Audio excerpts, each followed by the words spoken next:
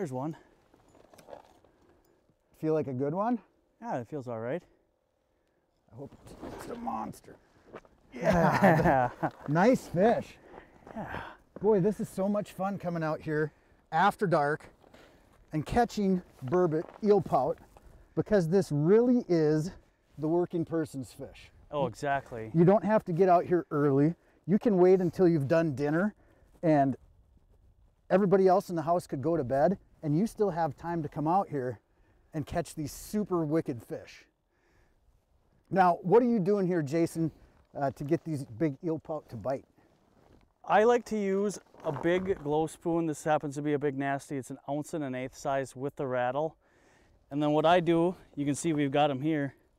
I'll take a nice, I would call it a medium-sized golden shiner, break it in half, and you know, I've got the head on one hook, just like that, and I'll usually hook the tail on one of the other trebles, and then I'm just pounding the bottom.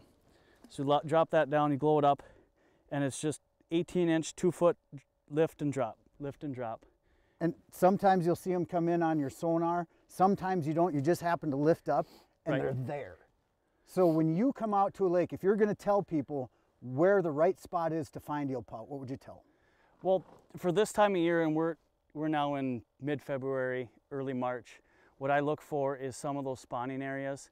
And I've had the best luck on some shallow mid-lake humps. I'm looking 5 to 12 feet humps, or even 5 to 12 feet flats along shorelines.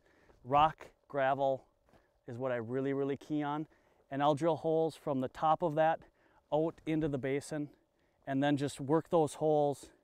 And some nights you might find them in 36 feet. Some night they're up on top. And it just really depends. You just have to keep moving. Watch your screen too. I mean, we were saying sometimes they bite right on the bottom, you don't see them, but Right. sometimes they'll chase it up. And when you see a mark on there, boy, most of the time that you Yeah, see they're the eating. mark, you're going to get them to bite.